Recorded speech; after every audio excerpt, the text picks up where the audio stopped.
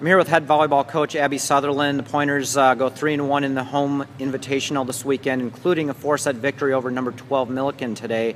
Talk about what you'd like to see out of your team this weekend. I'm really proud of the grit that we had. If you look on paper, we don't have a lot of experience as a team offensively, and so we learned a lot. You know, our loss against Gustavus was tough, but we bounced back, and we have the growth mindset and are always working to be better as a team, have great body language, and continue to get better. And we did that against Millikin, so I'm really proud of our team. Sure. Your match against Gustavus earlier today, you took the first set pretty convincingly. What did you like about that performance coming out of the gates this morning? If we play defense well and serve and pass, that is the way to win. And so I think that's what gives us a rhythm. And with that, we'll continue to get better at our offense with making shot selections. But when we're playing defense and serving and passing, we do a really great job. Sure. With the win today against number 12 Millikin, you improved to 7-2. Congratulations. Thank you.